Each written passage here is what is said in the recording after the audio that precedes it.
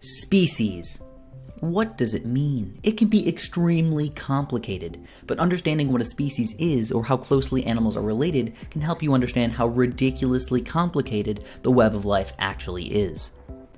A species is roughly defined as a group of animals that can interbreed and produce fertile offspring. For example, a giraffe cannot breed with an elephant. Hopefully. But a bulldog, a poodle, a chihuahua, and a wolf can all breed with each other.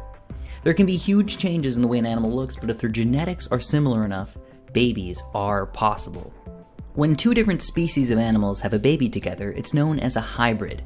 Many different hybrids are possible. Some of the fun and interesting ones are a male tiger and a female lion, or a female lion and a male tiger, known as a tigon or a liger. There have been cases of wild and captive growler bears, a polar bear grizzly hybrid, I know, it's pretty ridiculous, and a zorse, a zebra-horse hybrid. There are tons of other animals that can be hybrids. Some have fertile offspring and some can't.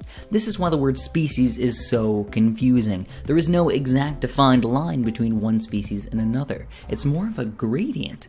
And that's because animals go through natural selection, even among different populations within the same species. This may be a scary topic, but we need to ask it. Can humans breed with any other animals? Your first thoughts may be, ew, gross. But our closest related cousins, chimpanzees, bonobos, and gorillas, share between 98 to 99% of our genetic sequence, making all of us extremely closely related. To this day, there are no known occurrences of hybridization between our species and any other great ape. The web of human evolution is one of the most interesting, yet also confusing areas in all of evolutionary biology. We want to know where we came from. You can take entire courses on human evolution. But what you need to know for the scope of this video is that Homo sapiens, us, Neanderthals, Homo habilis, Homo erectus, and other species/subspecies of humans all interbred with each other. Now, I'm not saying that there was a giant orgy of all different subspecies of humans, but some like to hop over to the other side and have some fun.